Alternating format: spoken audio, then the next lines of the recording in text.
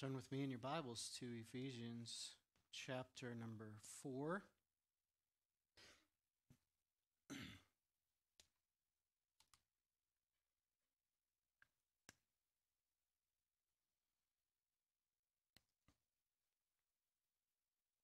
Ephesians chapter 4. We're going to begin in verse number 1, read down through verse number 6. Ephesians chapter 4, verse number 1 through verse number 6 says, I therefore, the prisoner of the Lord, beseech you that you walk worthy of the vocation wherewith you are called, with all lowliness and meekness, with long suffering, forbearing one another in love, endeavoring to keep the unity of the Spirit in the bond of peace. There is one body and one Spirit, even as you are called, in one hope of your calling, one Lord, one faith, one baptism, one God and Father of all, who is above all and through all and in you all. Heavenly Father, as we approach your word, we are in need of your work. Father, I pray that the Spirit would illumine our minds as we understand your truth, that we would receive it, embrace it, live it out. Lord, I pray that you would give me clarity of speech to make your word and your truth plain. In Christ's name we pray. Amen. Commitment is a scary word for a lot of people in our day and age. We don't like to be tied down to any one thing because we're afraid that something better might come along. And we might not be able to grasp whatever it is that might come along. This aversion to commitment has been crowned with a name in our day and age, with the acronyms FOMO, fear of missing out. We always want to keep our options open, so we never want to commit to anything. The truth is, however, is that we are always committed to something. Those who fear missing out and so they don't commit are indeed committing to never miss out on anything. They're committed people to their own agendas. And so if you dig a little deep into our motivations, you'll find that in the human heart there are all sorts of commitments living there. The commitments of our hearts, of course, are not revealed in what we say as much as in what we do. They're revealed more not in the words that we speak as much as in the actions of our lives. What we truly are committed to, what we truly love, is revealed in what we do. So we could say that we are committed to someone or something, but how we live shows the functional commitments of our hearts. The functional commitments of our hearts. So we could say that we are committed to peacemaking. We could probably all say that. In fact, I would say that that is the formal commitment of most everybody in the room today. We are committed to peacemaking.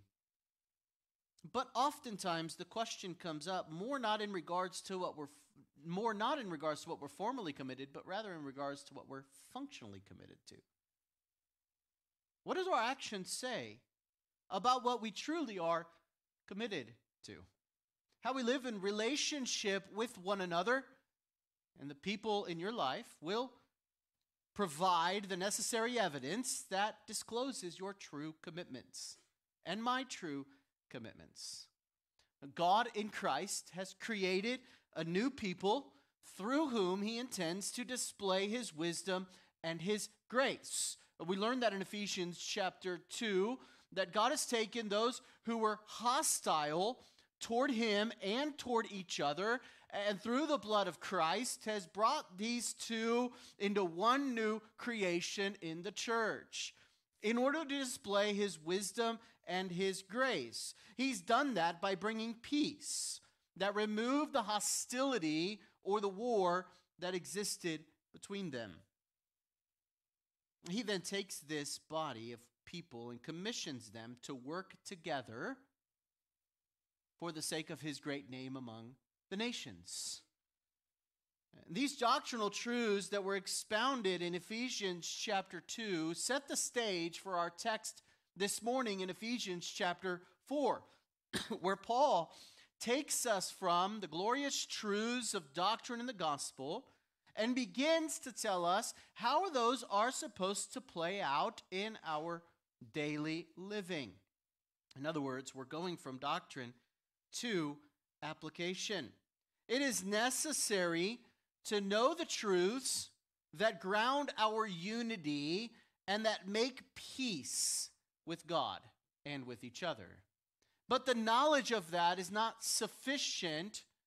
We also must take that knowledge and now put it into action.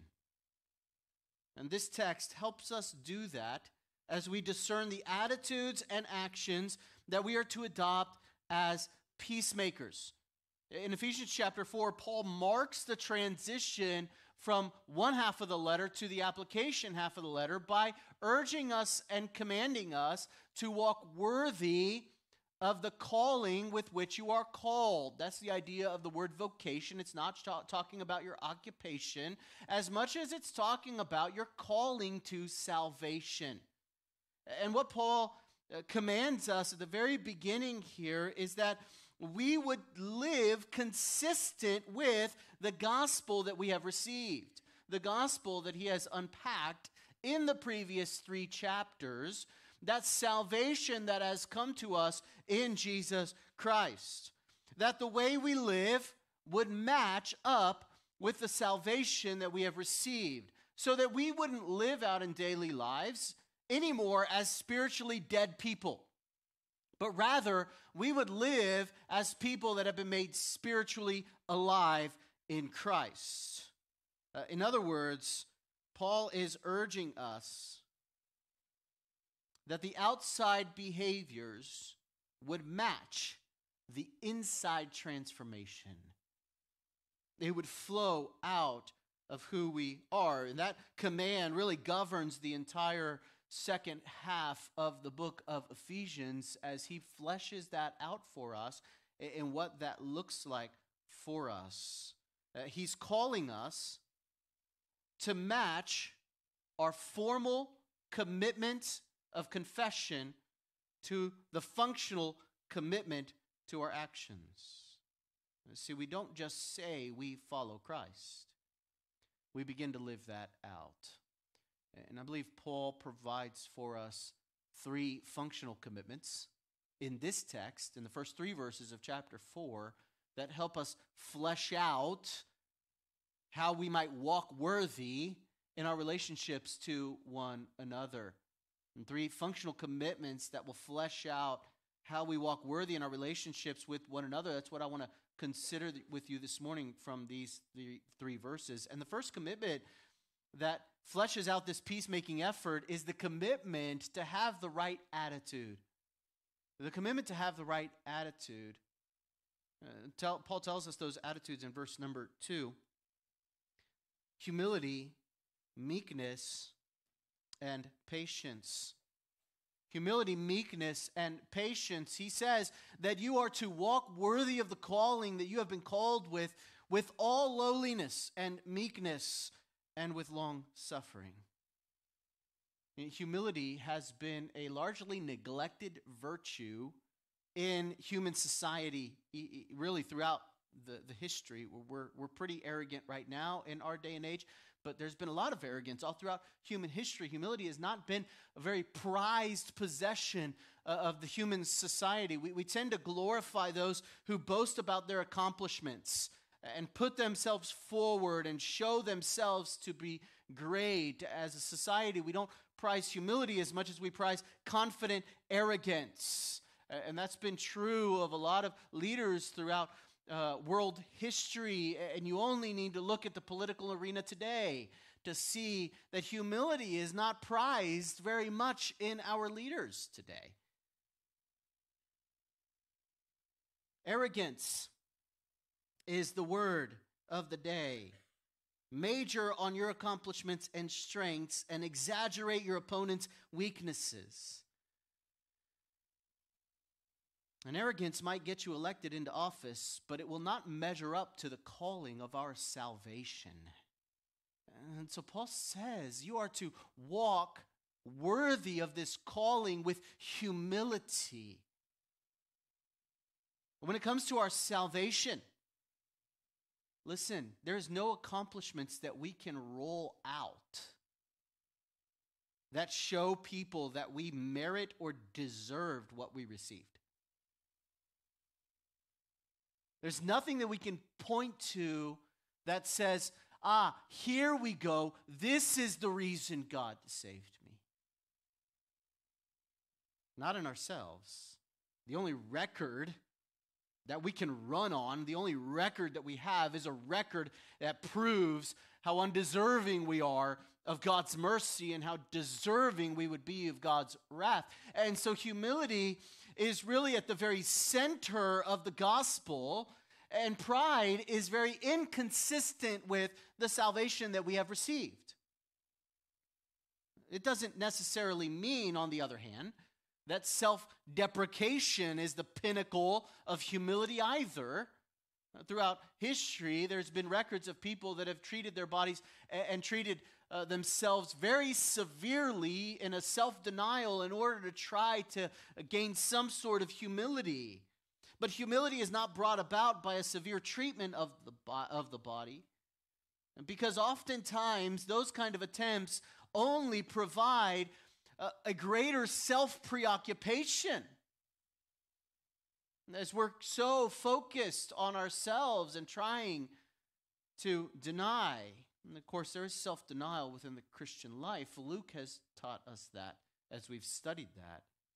But true humility is in fact defined for us in the Scriptures as in Philippians chapter 2, verse 3, where Paul reminds us that what counts is a frame of mind that considers the other person as better than ourselves.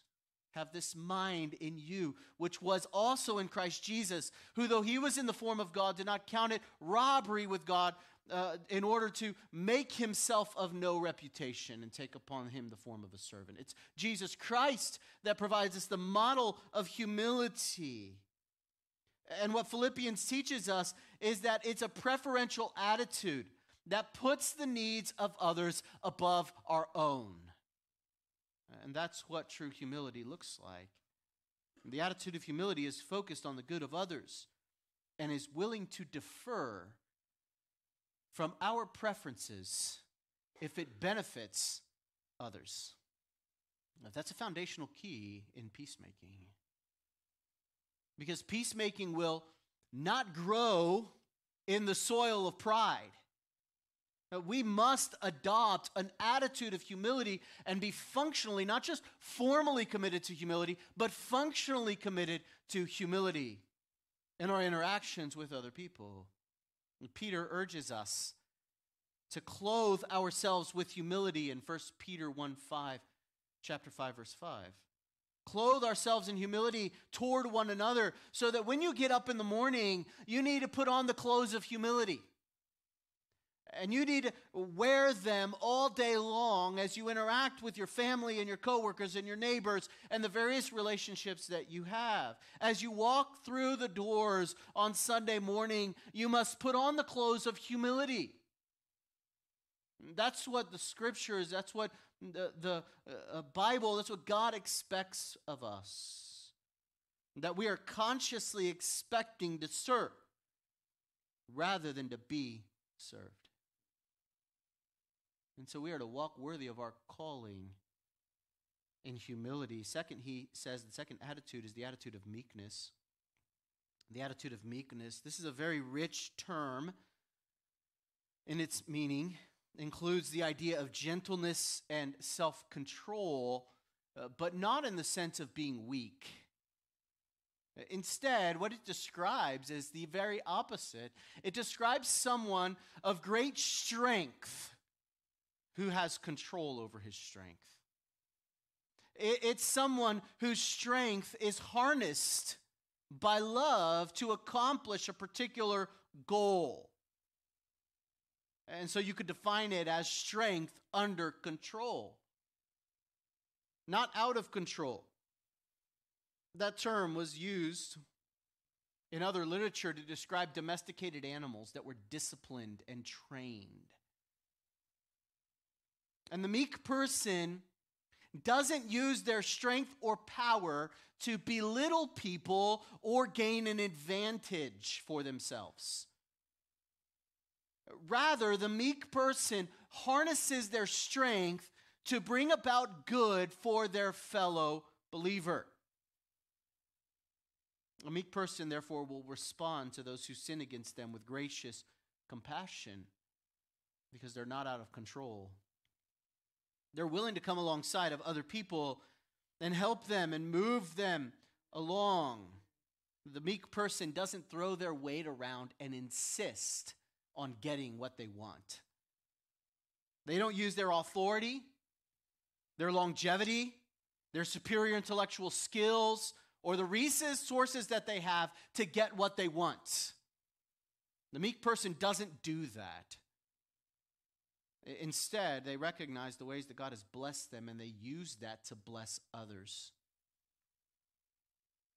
And those character traits, humility and meekness, are a central component to the character of our Lord and Savior, Jesus Christ.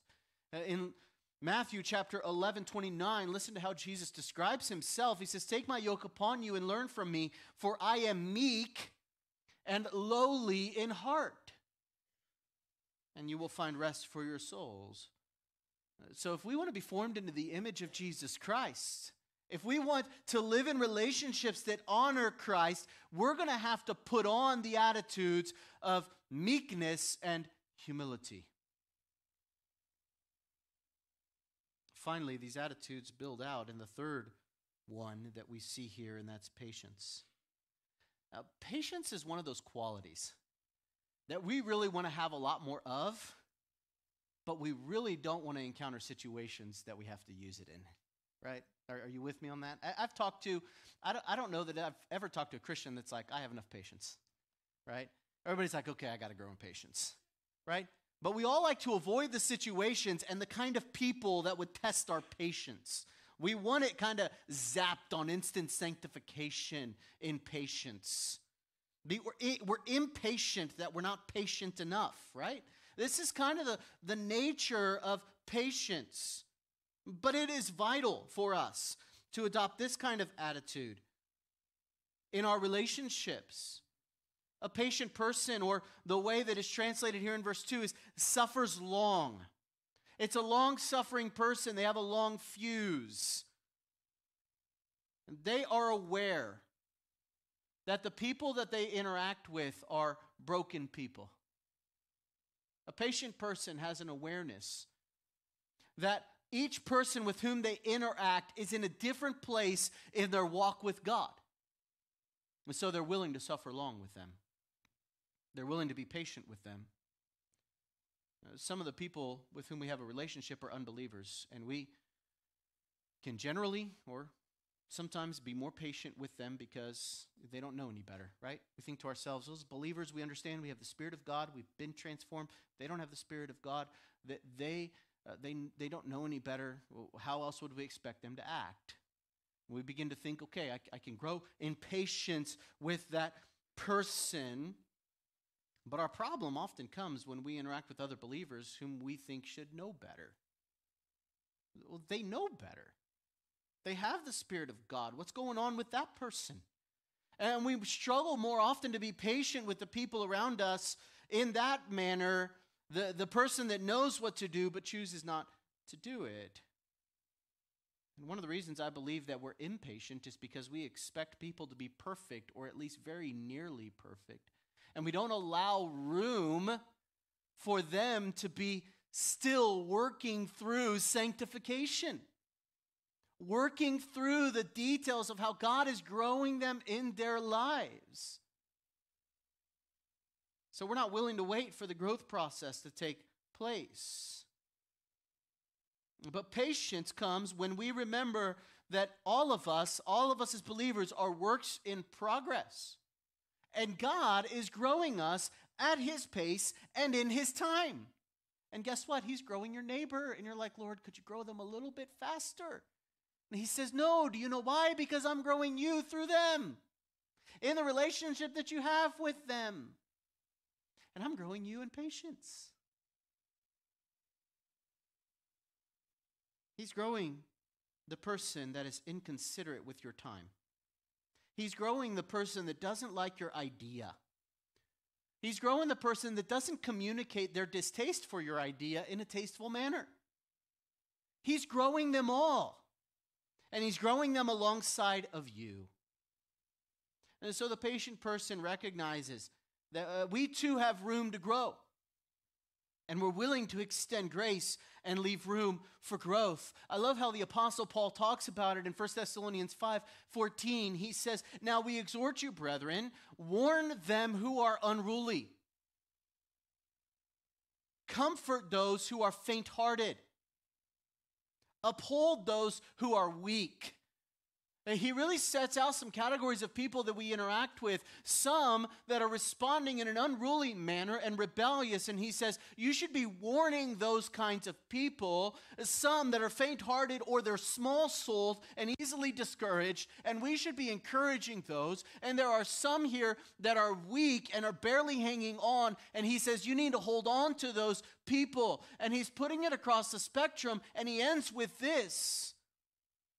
Be patient with all. Be patient with all.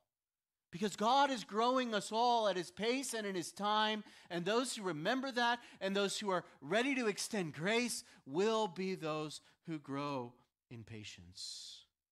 We all love the idea of patience, but when push comes to shove, what is our functional commitment? Is it to have the right attitude of humility, of meekness, and of patience?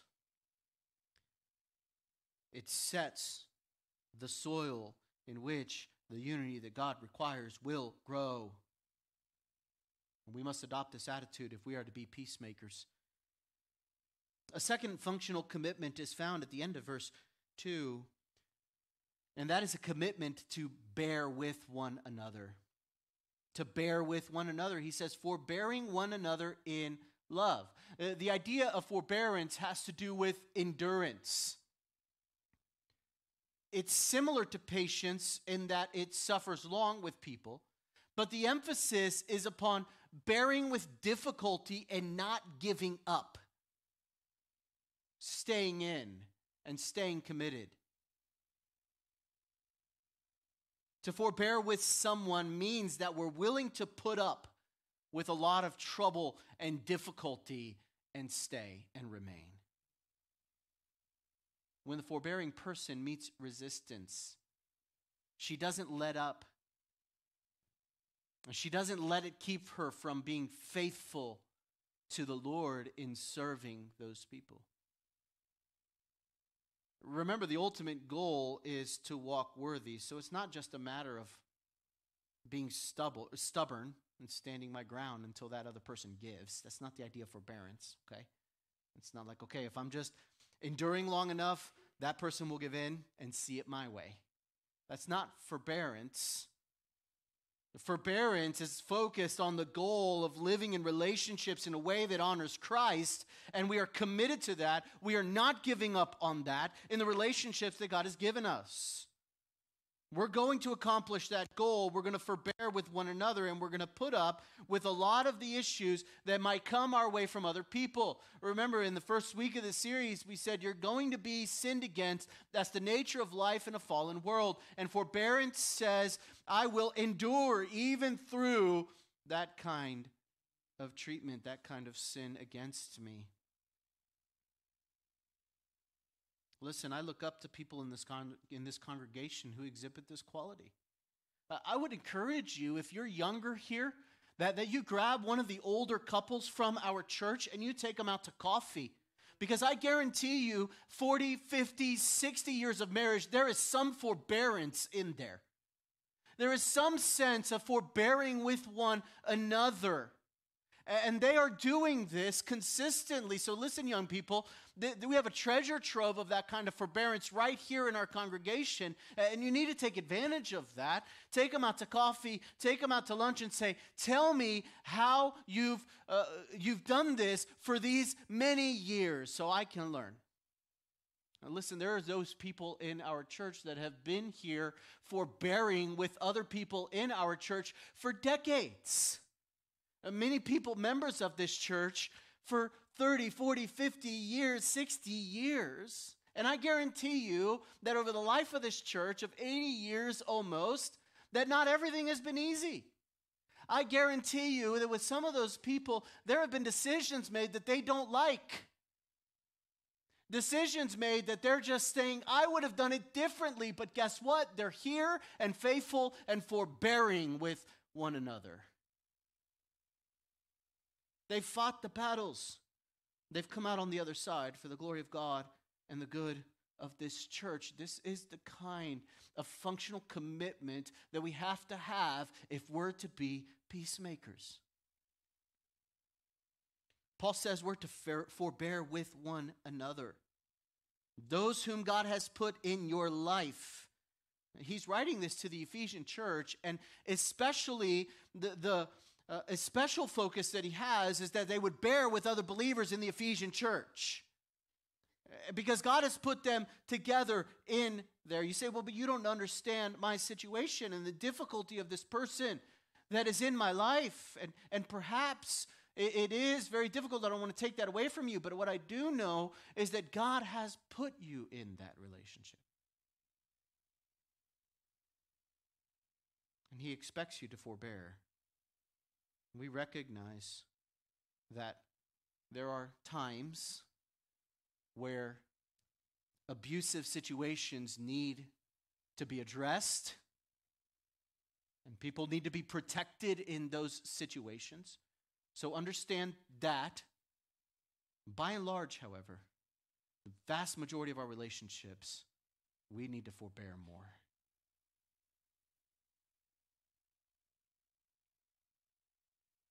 The motivation of our forbearance, you can see here, is spelled out in the last phrase of verse 2, forbearing one another in love. This is what governs our desire to remain steadfast in our relationship. And by the way, it would be what would cause us to bring to the surface any kind of abuse that would be happening within relationships, because it's the very motivation of love for the good of the other person that would bring something like that to light. And so don't hear me saying putting this burden upon some that might be in those kinds of relationships. It would be love that would bring that kind of stuff to light. And it's love that must govern our forbearance with others. A forbearance isn't reluctantly putting up with people like the older sibling that just puts up with the younger sibling that wants to come along and do everything the older sibling wants to do. Right? Some of you are older siblings, you get that, right? And some of you are younger siblings and are like, I don't get it. I don't understand that. What are you talking about?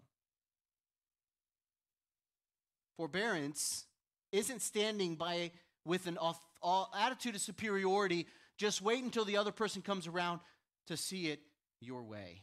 Forbearance advocated here is one that willingly sacrifices for the benefit of others. Forbearance isn't pouting and frustrating because we have to deal with foolish people. That's arrogance, not forbearance. Love says, I am willing to stay by their side. I'm willing to help them along the way, even if it's tough, because that's what's good for them. See, forbearance helps us see the difference between patience and apathy. If we're not careful, we call ourselves patient when really we're apathetic. We're indifferent to the plights of people. Forbearance doesn't give in to fear of man or laziness. A forbearing person cares about the well-being of others, so they don't just sit back and do nothing while the person ruins their relationship, either with them or with another person. Rather, they move in to be peacemakers, willing to stick it out and stay in a patient and loving manner. So we must be functionally committed to forbearance. Third and final, functional commitment that fleshes this out on how we are to walk worthy in our relationship is the commitment to protect unity. You see it in verse 3, endeavoring to keep the unity of the Spirit in the bond of peace. The unity the Spirit has generated. We are called to a functional commitment to the kind of unity the Spirit has produced. The way this is here in this verse is not a unity that you and I drum up, but it's a unity the Spirit produces among us. It's not an artificially generated unity. It's a true unity that, as we saw last week, has been purchased with the blood of Christ and now made effective by the Spirit of God. The Spirit of God produces unity with one another. It's a gift that God has given to us, and one for which we are responsible to protect. In fact, Paul tells us a little bit about that unity in those next verses. In verse 4, there's one body and one Spirit, even as you are called in one hope of your calling, one Lord, one faith, one baptism, one God and Father of all, who is above all and through all and in you all. This is the kind of unity the Spirit produces, a oneness here within us, a oneness like that of the Trinity. Remember how Jesus prayed, even as you and I are one, that they may be one, even as you and I are one. That oneness that's reflected in the Trinity. That's why you see the Spirit, the Son, and the Father in these next three verses, because that oneness that is existent in the Trinity is what is intended to be played out in the relationships that we have now with one another. It's the Spirit, the peace that has been brought to us, that binds us together, that keeps our relationships from unraveling with one another. And so if you are Christ's, you have the Spirit of God, and you commune with others who have the Spirit of God. And to not live at peace with one another would be as contradictory as the Trinity not being at peace together. And so this is the protection. We have this unity, and now we are called to protect it. And in fact, we're called to eagerly protect it. Paul uses these two terms, endeavoring to keep, to help us understand not only the task, but the urgency of fulfilling the task at hand. As we saw last week, peace is that reality, and we are to protect it or to guard it and to hold on to it and ensure that it continues on. We are preservers of that unity, if you will. And the task at hand is heightened by the language Paul uses to communicate the urgency here. We are to endeavor. There's a very strong word that means to spare no effort to see that it is accomplished, even to the point of painful sacrifice if necessary. That's the sense of the word he's using here. One commentator says this: it's hardly possible to render exactly the urgency contained in this word. Not only haste and passion, but a full effort of the whole person is required, involving his will, sentiment, reason, physical strength, and total attitude. It's an all-encompassed effort. To do what? To protect the unity the Spirit is producing and has produced for us. It's a precious gift God has given to us and tasked us with preserving it. Imagine a man of great means and great authority would come to you and hand over a prized possession that he had as he went on a long journey for you to keep it and protect it and to guard it. And when he comes back, he might enjoy it once more. This treasure has been purchased for a great price, and he's keen on ensuring it remains in working order. So how do you think this man would respond if he came back and found that you were reckless and careless with the treasure that he gave you? What would you expect him to say if he knew you neglected to do what he asked you to do? You'd better be sure there would be an accounting for you. And listen, God has purchased this unity among believers with the price of his Son's blood. And he calls us to guard it, to protect it, and to care for it, not to be reckless and indifferent about it. The relationships we have with each other are a reflection of the oneness that exists in God. So when we live at peace, we fail to live at peace, we are guilty of misrepresenting God to the world. That's a serious offense, that one that we need to consider very carefully. And that's what I want you to do this morning, is to evaluate with me where your functional commitments lie. Again, I'm not talking about the things we say we're committed to, but the things that your actions reveal that you are committed to. In the first place, to evaluate your commitment is your commitment to Jesus Christ. There are many in our world today that confess that they are Christians, but by their lives prove they're committed more to self. What proves that someone is a Christian is not simply the confession of their mouth, but the actions of their lives. It's the evidence, isn't it? It's the evidence of those who are truly connected to Christ, that they produce fruit, the fruit of the Spirit. And Jesus poses the penetrating question in Luke chapter 6, verse 46, "Why do you call me Lord, Lord, and not do the things that I say?" What is your functional commitment there? And true faith includes turning away from our sin and submitting ourselves to Christ. We receive Christ as our Savior, who saves us from the penalty of our sin, and we receive Christ as Lord, who has claim over our lives.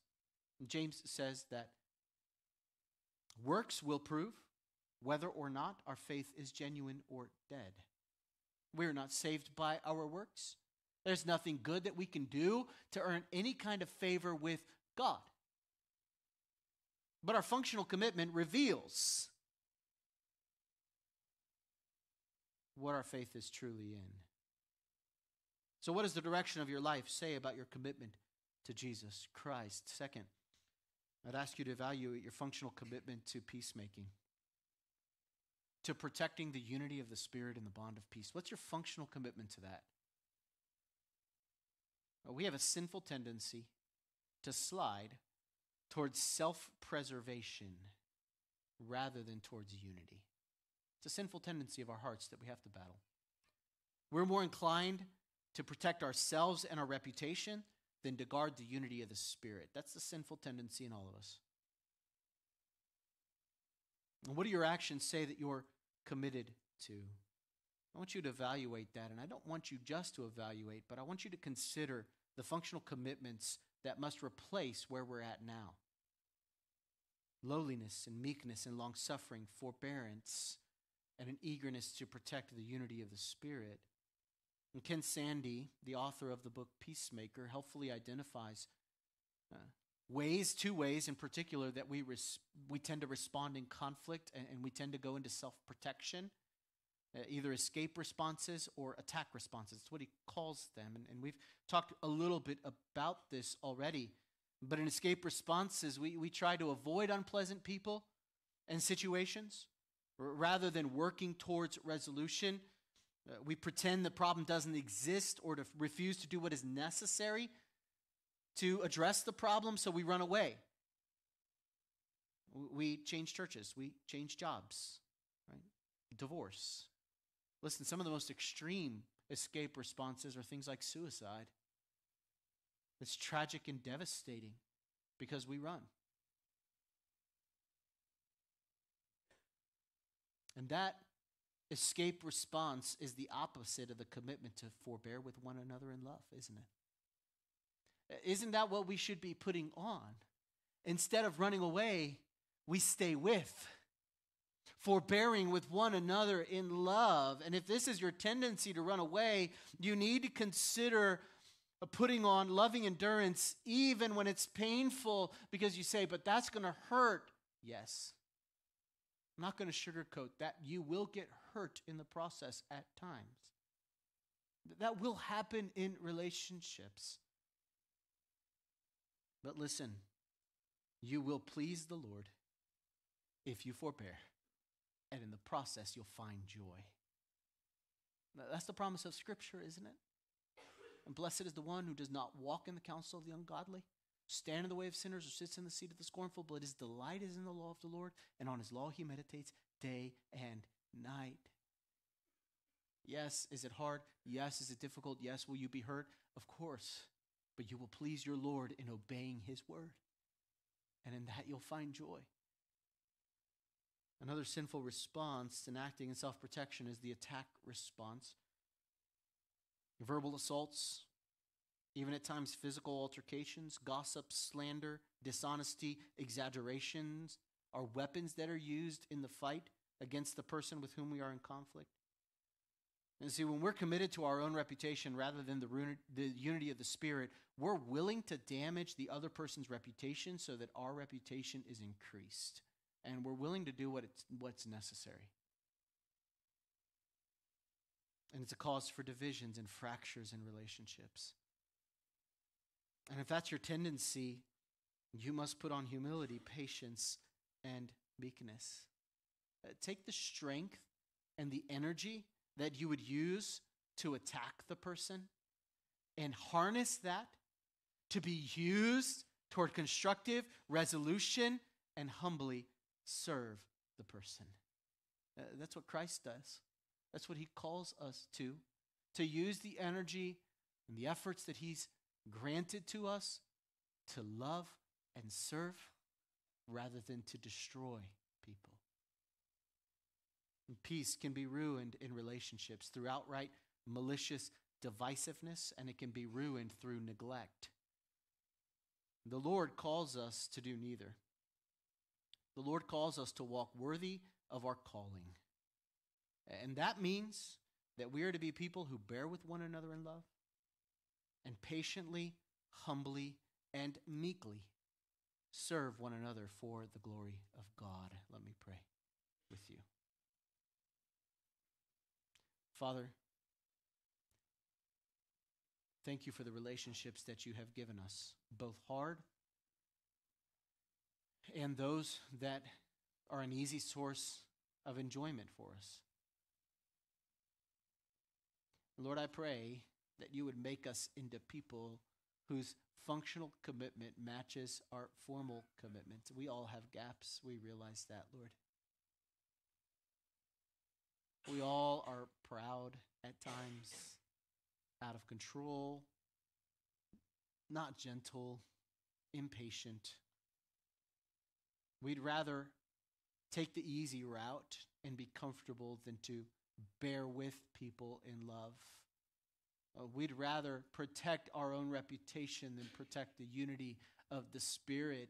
And God, we need you. We need your Spirit to do his work among us and within us. So would you do that, Father?